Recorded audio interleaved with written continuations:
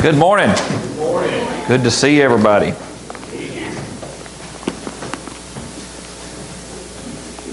Probably something I heard a lot of people singing behind me, and I'm hard of hearing. I think y'all like some of them songs we were doing this morning. Well, let's open up in a word of prayer, shall we? Heavenly Father, Lord, we thank you for this day. We thank you for the opportunity to be here in your house this morning to hear the message that you would have for us. Lord, as we listen to the radio, as we watch the television and talk around the water cooler at work, Lord, it just seems like there are so many things taking place in this world that we have a lot of questions about. But Lord, I thank you that we can remember that you are in control. And as we learned in Sunday school this morning, that there is absolutely no reason for the believer to be anxious about anything. Pray we can keep that in mind, Lord, just as we leave here. As always, we pray for your guidance and your direction. In Jesus' name, amen.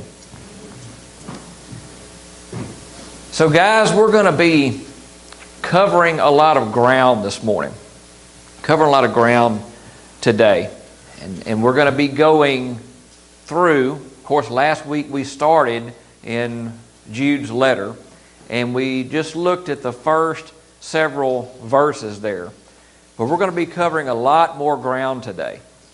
And we're going to be going through the body and on into the conclusion of the letter of Jude. And we could spend a significant amount of time in the book of Jude. It's only 25 verses long. And we could spend a significant amount of time there because we're going to see that Jude uses a lot of different illustrations. And after prayerful consideration, I chose to go ahead and let's go through the body of this letter and into the conclusion. And I chose that for several reasons. One is each illustration that Jude uses is a mountain of information. It really is. But we would end up, if we talked about each different illustration that Jude uses at length, we're going to end up not in the book of Jude, we're going to end up in another book of the Bible, and we're going to spend a lot of time there, and we would end up, our focus would be being taken away from what Jude is sharing in this letter. So instead of going in depth on a lot of these illustrations, we're going to kind of skip across the top of those mountains, so to speak, today. And we know that 2 Peter has a lot of parallels with Jude. So if you're here on Wednesday nights, you're going to be getting some additional information that Jude is sharing with us from 2 Peter there. So, and another reason is I hope and I pray that some of those mountains that we skip over the top of today, from these illustrations and this information that Jude shares with us, I hope that it piques your interest. Because I'll tell you guys, we can spend a lot of time here in church learning from God's Word, but it doesn't make up for when you're in your own personal Bible study. So I hope that some of these illustrations just pique your interest and go, I sure wish he'd have talked about that a little more. Well, I hope you dive into it in your personal Bible study. So we're gonna be going through a lot of the rest of Jude today. So we began diving into the letter of Jude last week, and we learned that he originally began writing to believers about their common salvation. But he ultimately didn't finish out that whole letter that way, did he? Why? Because the Holy Spirit said, we're not going to write about that. I want you to write. I want you to write and encourage these people that you're writing to, and encourage them to contend earnestly for the faith against these bogus believers that we learned about last week, who can wreak havoc in the church. the false doctrines that they can bring is that it can just wreak havoc. And we learn that contending for the faith is a battle. Contending for the faith is a battle. It's a battle to keep sound teaching of the truth of God's Word. The truth of His Word is what the believer lives their lives by. Are you hearing me? The truth of God's Word is what the believer is to live their life by. Let's shrink that down to 2 words. Biblical worldview. That's what we're supposed to have, is a biblical worldview. When we walk out of the doors and we go home and we live our life over the next week before we meet again on Sunday as a group of believers, we're to be living our life through what God's Word says and how He says we should be living our life. That's a biblical worldview. Things can go quickly south. They can go south quickly if false teachings like these bogus believers were bringing into the church. So things can go south real quick. So I want to share a quote with you that I read. The past is behind. Learn from it. The present is here. Live it. The future is ahead. Prepare for it. And that's just how Jude put the body of this letter together that we're going to look at today, as he shared about those false teachers, those bogus believers in his letter. Past, present, and future. And he gives, like I said, numerous illustrations about the past that showed the actions of these false teachers, these bogus believers. And he also shares God's judgment on those. And he gives descriptions of the present and the actions of those false teachers, those bogus believers. And he tells us to contend for the faith so that we can be prepared for the future. So we're going to be in Jude, so turn with me there. We're going to start in verse 5.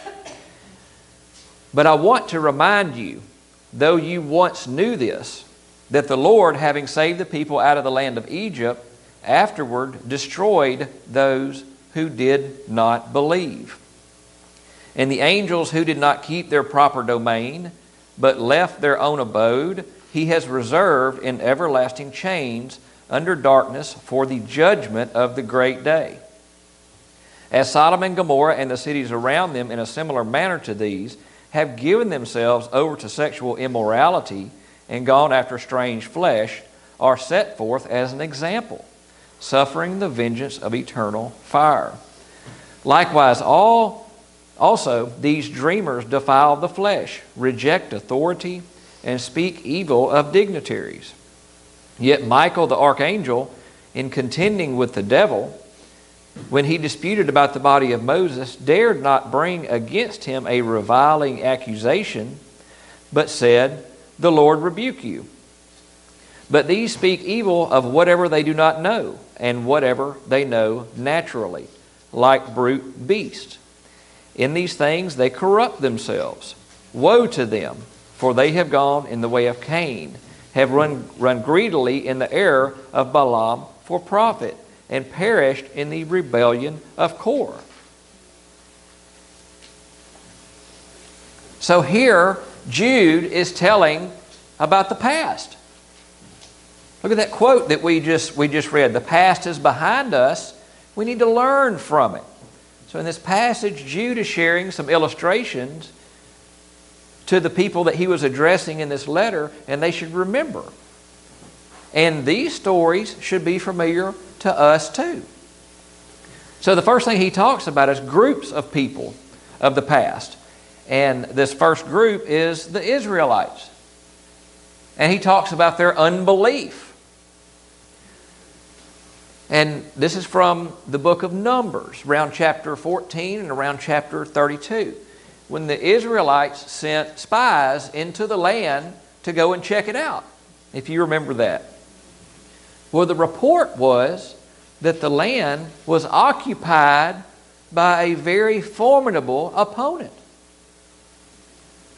And this is what Joshua and Caleb said. They said, if the Lord delights in us, He will bring us into this land and give it to us, a land which flows with milk and honey. God delivered the Israelites out of Egypt with the intention of having them settle in the promised land, right? But that group of people did not want to proceed because of the report that they got when they sent the spies into that land. They didn't want to proceed.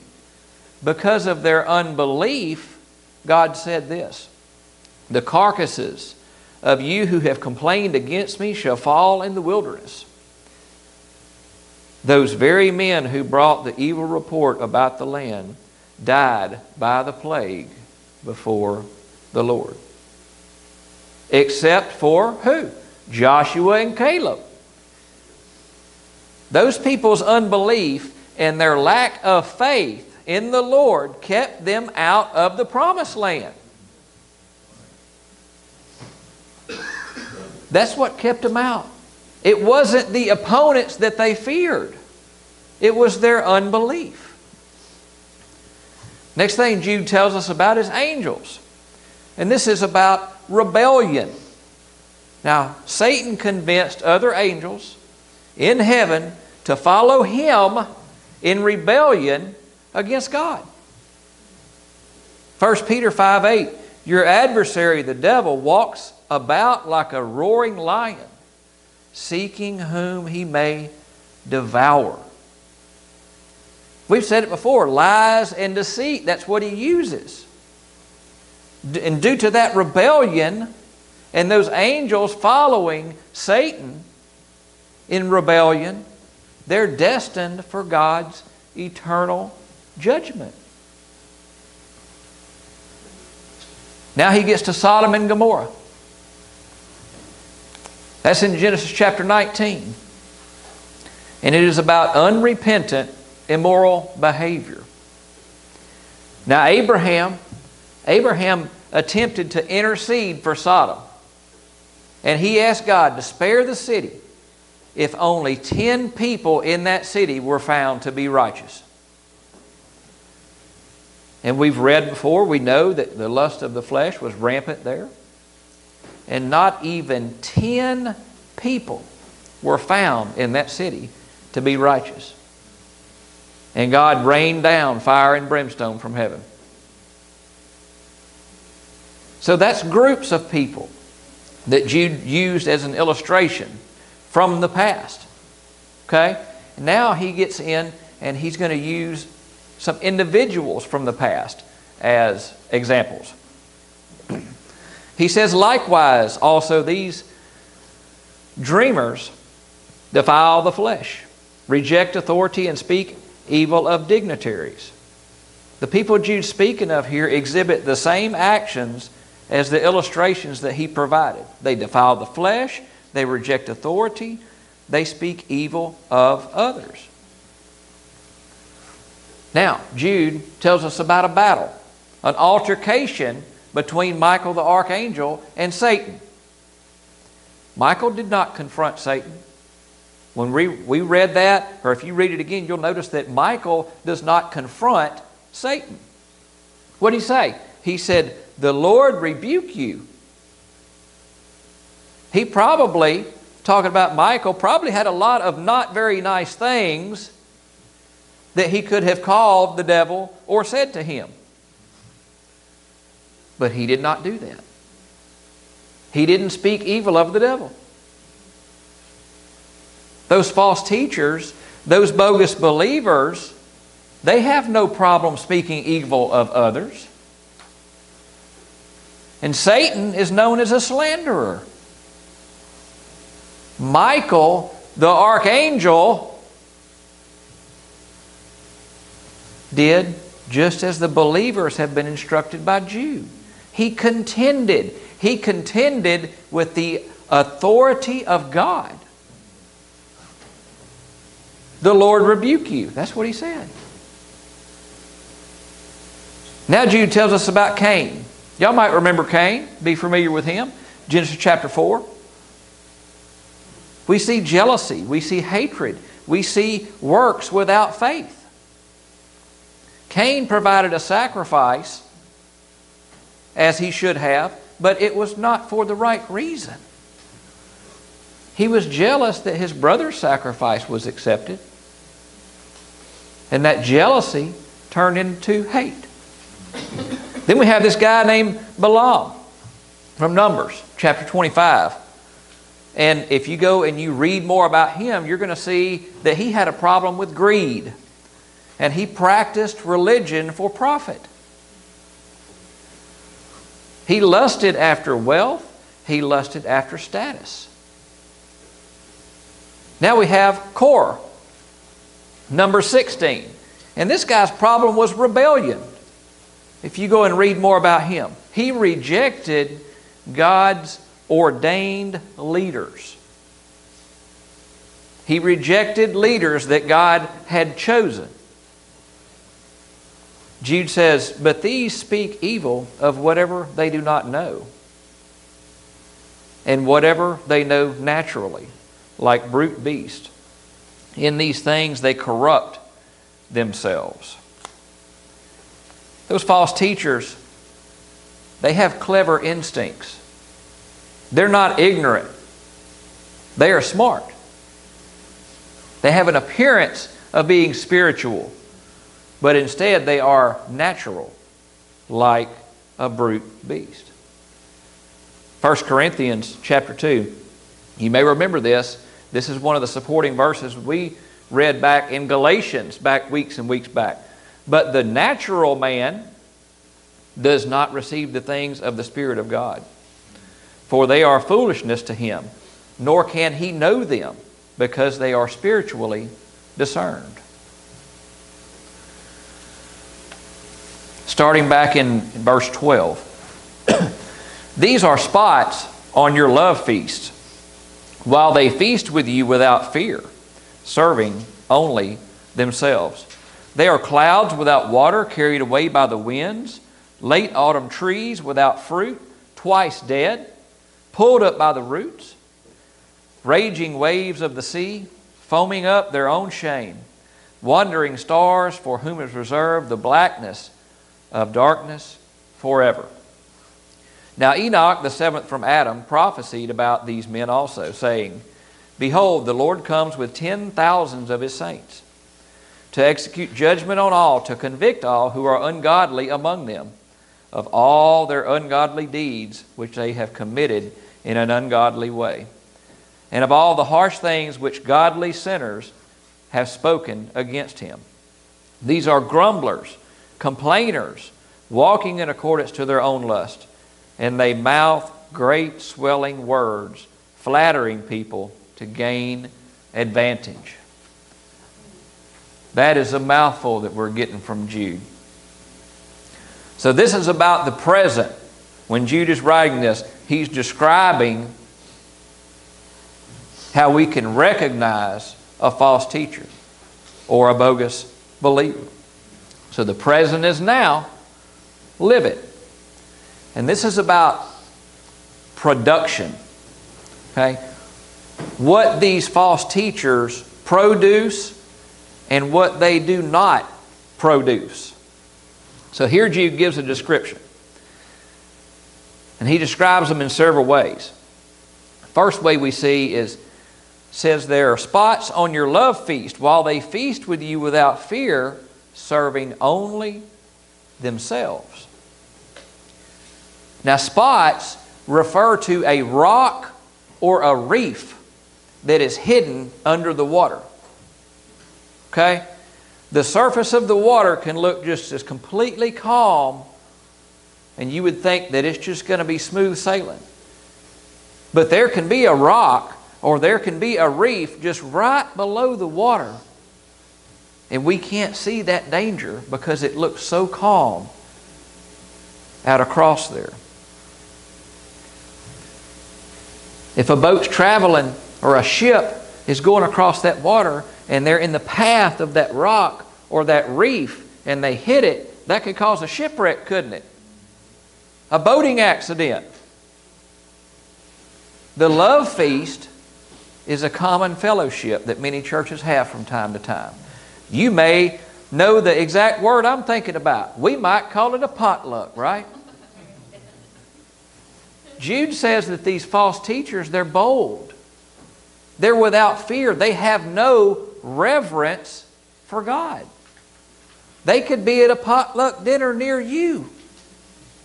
That's what Jude is telling us.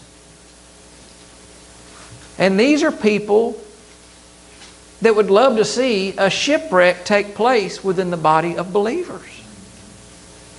They produce stumbling blocks because they exist to do what? Serve themselves only. That's the opposite of what we learned that a servant was last week. A servant is not self-serving, are they? Now Jude says, they are clouds without water, carried away by the winds. Now there are a lot of different kinds of clouds. And we often associate clouds with rain. Clouds have different names. I looked up a few of those names. We have cirrus, stratus, cumulus, cumulonimbus, stratocumulus. I did a wonderful job pronouncing all of those cloud names. I probably need to be a weatherman. Let me give it a shot. There is a 100% chance of rain yesterday. That's going to be the best I can do. If you know what you're looking at, you can tell if it's a rain cloud or not, that it may rain on that day. Or it could just be some wispy clouds being carried across the sky with the wind. If it's a dry summer, a cloud that produces rain is very beneficial. I think we can agree on that. We live in a hot part of the country. And if we're in need of rain and it rains, it's very helpful. It can water your crops. It can water your lawn. Rainwater, when it rains, it promotes life. Keeps the danger of fire low. Jude describes these people as clouds that have no water. The doctrine that they bring, the doctrine that they spread, does not produce anything beneficial. Doesn't produce anything helpful. In fact, it promotes not life, but it promotes death. Eternal death. At that point, the danger of fire is certain. Jude says that they're late autumn trees without fruit, twice dead, pulled up by the roots. An unhealthy tree, or a healthy tree that produces fruit. That's what you want, right? If a tree does not produce the fruit at the time of the year that it's supposed to, or just doesn't produce fruit at all, it's going to be looked at as an unhealthy tree. Maybe it is a dead tree because it does not produce fruit any longer. If it's dead, you may cut it down, or you may pull it up by the roots, as we're reading here in these verses, because it just didn't produce fruit like it was supposed to. Those false teachers produce no fruit. And they will be pulled up by the roots at God's appointed time. Now he says they're raging waves of the sea, foaming up their own shame. If you take a trip to the beach, you may enjoy walking along the shoreline and looking for seashells in the mornings. Over the years, when my family and I have been to the beach, we gather up seashells and we drag them home. Typically there's some sand mixed in there with it, but we have some vases sitting around of some really pretty seashells that we have found over the years from our visits to the beach. And those are desirable things that are washed up from the ocean, those seashells. But after a storm, if there's big raging waves like we read here, there's probably more than seashells that have washed up if you go out that next morning and start searching. You're probably going to find lots of seaweed. You're going to find bits of driftwood, and more than likely just a lot of trash that has been washed up along the beach. Those things that are washed up during a storm like that, those are undesirable. Those false teachers produce undesirable teachings. Those teachings are trash. It's seaweed. Wandering stars is the next thing. Wandering stars, for whom is reserved the blackness of darkness forever. Now, Jude is not describing stars that we typically see when we walk outside and look up into the sky on a clear night. That's not the kind of stars that he's describing here. It's more like a shooting star. They're actually meteors. Did you know a shooting star was a meteor? And it's entered the Earth's atmosphere. And we see that shooting star come across the sky. Maybe we're driving down the road. Maybe we just happen to be looking up. And we see it shoot across the sky. And then it fades away into darkness. You just see it for just a minute, right? The reality is that that meteor is burning up because it has entered the Earth's atmosphere. Those false teachers, they may produce a bright light for a moment, just long enough to draw attention to themselves or their teaching. But they have the same fate and future as that meteor that's burned up in the night sky. Jude notes that Enoch spoke about these types of people and what the Lord would do. And he says this, judgment on all, to convict all who are ungodly among them of all their ungodly deeds, which they have committed in an ungodly way, and of all the harsh things which ungodly sinners have spoken against him. Jude says these false teachers, these bogus believers, they're grumblers, they're complainers. They follow their lust.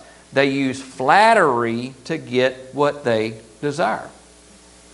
Now, we don't have to go into detail about that right there. We know what all that stuff means, right?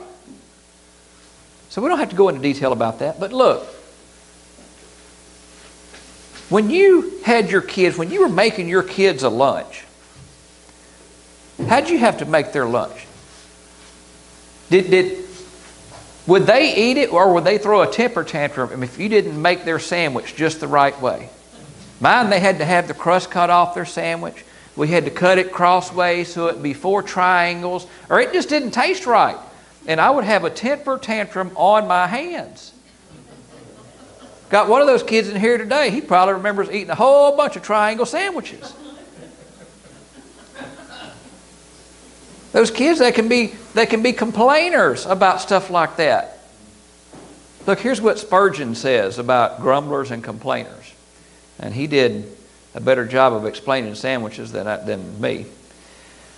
The bread of heaven must be cut into 3 pieces and served on a dainty napkin, or else they cannot eat it. Talking about grumblers and complainers. Let's go back to Jude, starting in verse 17. But you, beloved, remember the words of the apostles of our Lord Jesus Christ, how they told you that there would be mockers in the last time who would walk according to their own ungodly lusts. These are sensual persons who cause divisions, not having the Spirit. But you, beloved, building yourselves up on your most high faith, praying in the Holy Spirit, keep yourselves in the love of God, looking for the mercy of our Lord Jesus Christ unto eternal life. And on some have compassion, making a distinction, but others save with fear, pulling them out of the fire, hating even the garment defiled by the flesh. The future is ahead. Prepare for it. And that's what Jude is sharing here. He says the apostles warned that there would be people like this. They're mockers. They cause divisions. They bring deceit. If you remember back not that long ago when we were wrapping up in Galatians chapter 6, says this, do not be deceived. God is not mocked. For whatever a man sows, that he will also reap. For he who sows to his flesh will reap of the flesh, reap corruption. But he who sows to the Spirit will of the Spirit reap everlasting life. We have in our possession all of the information that God provided to us through the apostles and the other human writers. We have His Word. Jude is saying, guys, you've heard the apostles say that there are going to be people like I am describing you. And we've heard that as well. And we have His Word.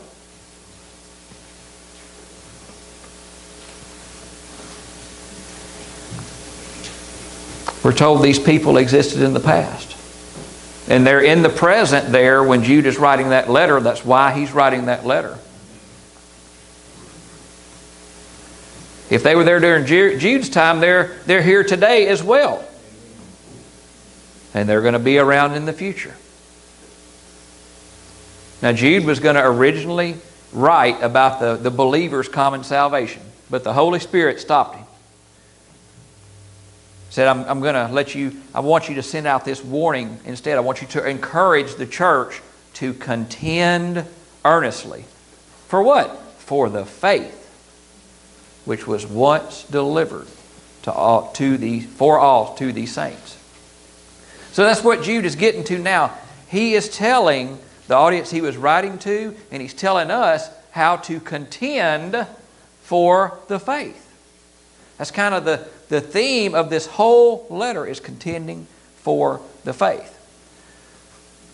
So we are to continually build. Building yourselves up on your most high faith.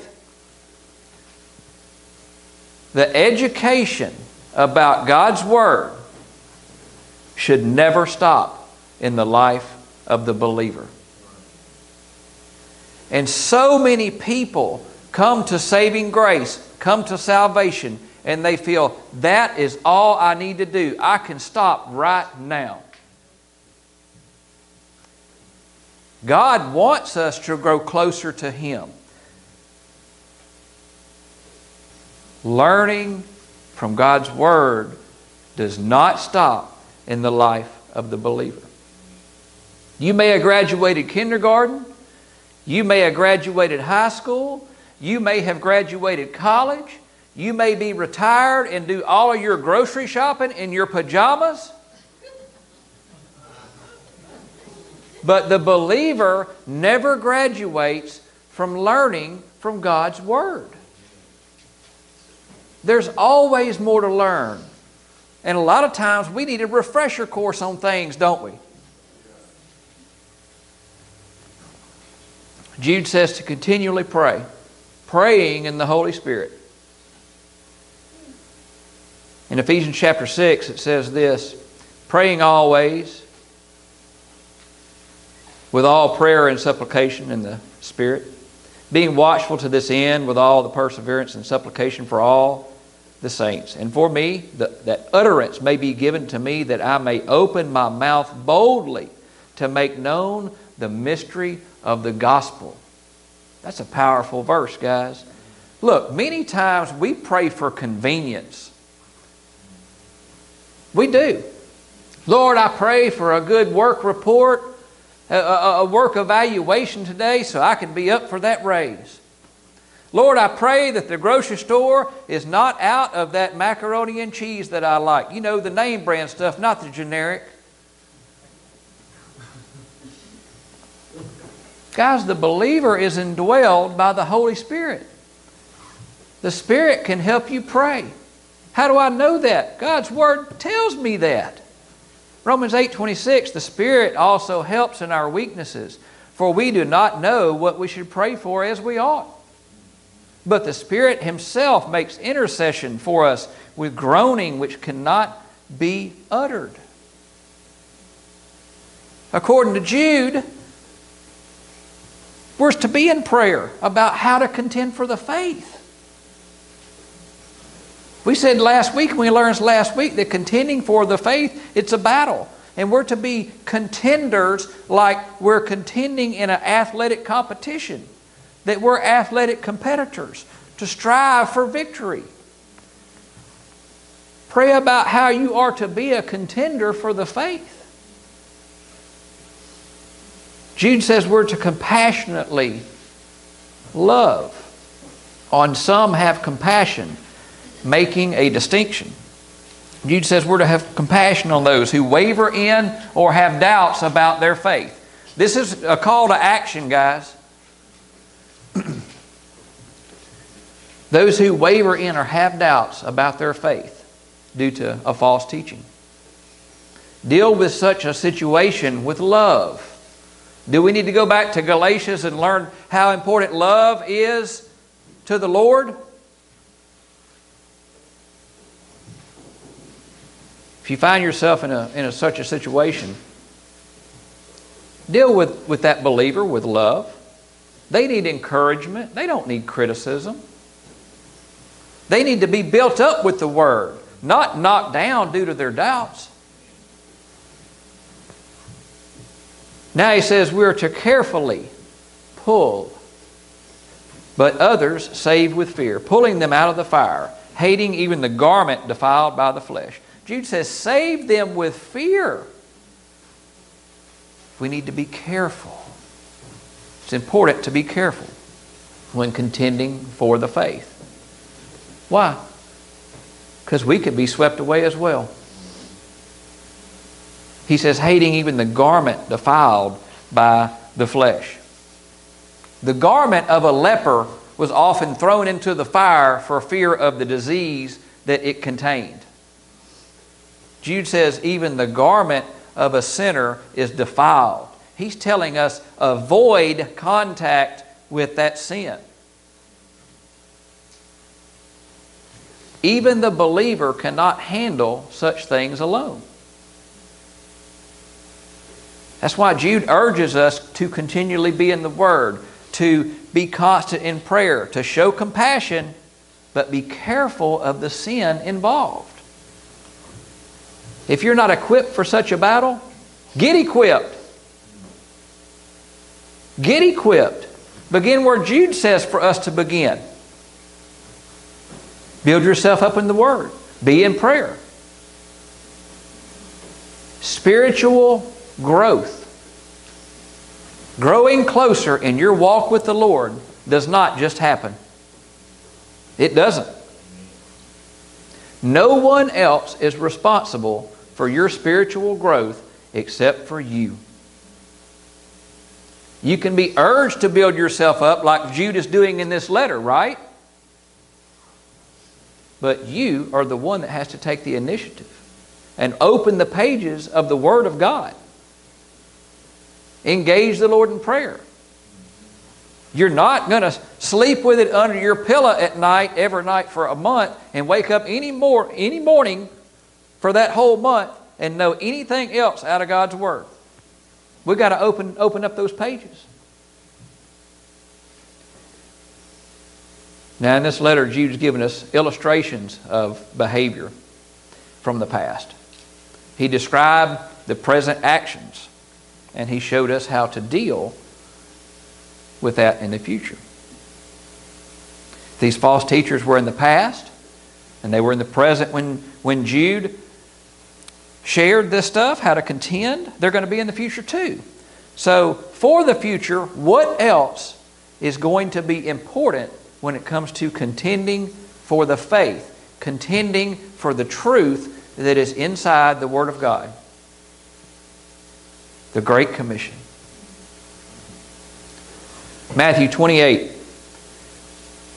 This is Jesus talking. All authority has been given to me in heaven and on earth. Go therefore and make disciples of all the nations, baptizing them in the name of the Father and of the Son and of the Holy Spirit, teaching them to observe all things that I have commanded you. Jude said to contend earnestly for the faith, which was once for all delivered to the saints. The gospel message was delivered to you. Can I get some head nodding? The gospel message was delivered to you. Deliver it to others. That's not a suggestion. It's a command. And it's a command from Jesus. Those false teachers, those bogus believers, their focus is on things that are temporary. Everything that we have talked about in reference to them that we learned from Jude last week and this week, those are temporary things. The believer's focus is on the eternal. And there is an importance in passing along the gospel message to the lost, to the next generation. Witness to the lost. Disciple a new believer. Go all the way back to Jude, verse 1. What was Jude back in verse 1? He is a bondservant of Christ. Witness to the lost. Disciple a new believer. Show them how to contend for the faith. Show them how to continually build their relationship with the Lord. How to continually pray. Pray in the Spirit. Compassionately love others who may be wavering in or doubting in their faith. But be careful not to fall into sin while contending for the faith. Y'all stand with me if you would. The past is behind. Learn from it. The present is here. Live it. The future is ahead. Prepare for it. That's just how Jude laid things out for us. Let's pray. Heavenly Father, Lord, I pray that we can take this message to heart. Lord, your word is just so rich in things that it is important for us to take in so we can grow closer in our walk with you. I pray that we can remember that and just dive deep into your word, hear what you would have to say to us. Lord, and take in those warnings that you place in there from time to time, because those are very important as well. Lord, once again, we pray for just everything that is going on in the world today, but just remembering that you're the one that's in control, that we do not have to be anxious about those things. Pray, Lord, just guide us as we walk out these doors today and head out back into the world for the week. It's in Jesus' name I pray. Amen.